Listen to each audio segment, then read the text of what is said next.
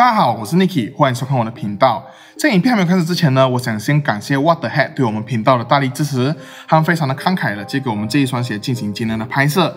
而这双鞋呢，它就是 Nike Dunk Low Retro Sun Club with Grass Orange。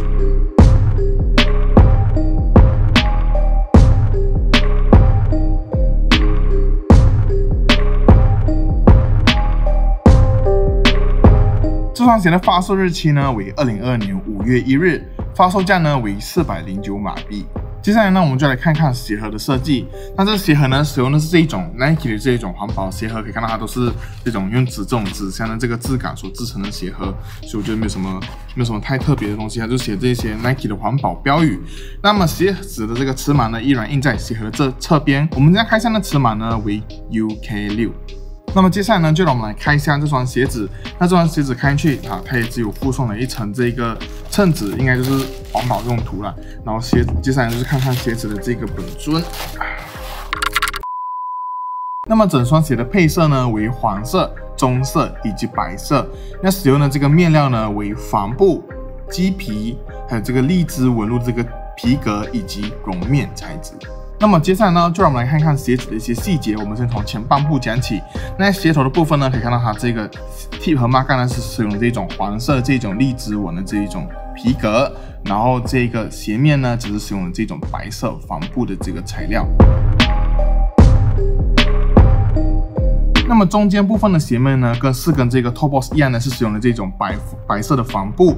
然后在这个 shoes 这边呢，它前半部是使用了这一个黑色的这个刺绣，去做出了一个鲨鱼鳍的这个效果。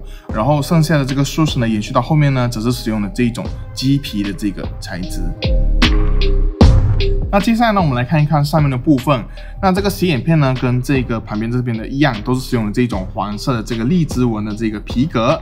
然后在上面呢，这个鞋带的部分呢，它只是使用了这种棉布质感的这种鞋带，奶油白的这个鞋带。然后鞋舌呢，只是跟这个鞋面一样，都是使用了白色的帆布。那在鞋舌标签的部分呢，只是使用了这种白底，配上这个Nike Sun Club 的这个字眼，然后楼下呢还有一个橙色的 Nike Shoes logo。那么在鞋跟的部分呢，可以看到它这个鞋领这个部分呢，是使用了这种棕色的帆布，搭配上这个鞋跟呢，它是使用了这一种荔枝纹的这个压面的这个皮革。然后在 heel tag 这边呢，可以看到它这边是并没有写上任何的 Nike 或者说 logo 的字眼，它这边的这个材料呢，只是使用了一个鸡皮，黄色鸡皮作为一个点缀的效果。最后呢，我们来看看鞋子的内部和底部。那鞋子的这个内侧呢，是用那种绒面材质的这一种面料，然后它是棕色的，搭配上这个青色的这个鞋垫。那鞋垫本身摸起来呢，也是有这种类似绒面材质这种毛毛的这种触感。